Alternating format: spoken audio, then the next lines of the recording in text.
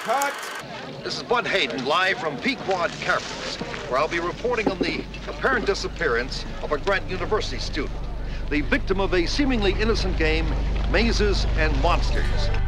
I'm Glacia the Fighter. Mazes and Monsters is a fantasy role-playing game in which the players create an imaginary character. I am Freelick, the Frenetic of Glossamere. These characters are then plunged into a fantasy world of invented terror.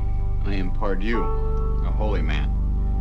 It's kind of a psychodrama, you might say, where these people deal with problems in their lives by acting them out. I am the maze controller, the god of this universe I have created. But in this case, there might be a loss of distinction between reality and fantasy.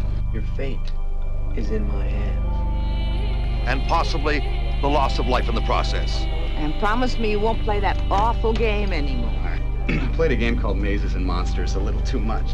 You're kidding. What level? Ninth level. So am I. You gonna play with us? Well, no, I can't. My folks. Hey, we're not fanatics. Well, you're gonna be there. I guess I'll have to give it a shot. All right. I'd like to propose a new game, kind of an evolution of Mazes and Monsters. It won't be a fantasy.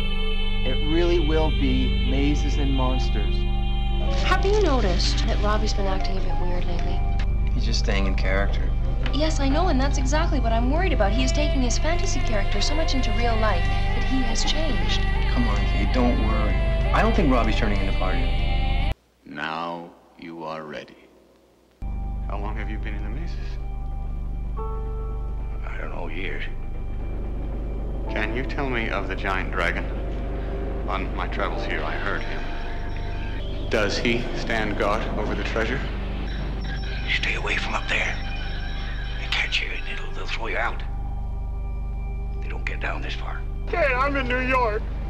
New York? Robbie, are you all right? What happened? There's blood on my knife. And it's on my hands. I think I killed somebody. I know I killed somebody. Mazes and Monsters is a far-out game.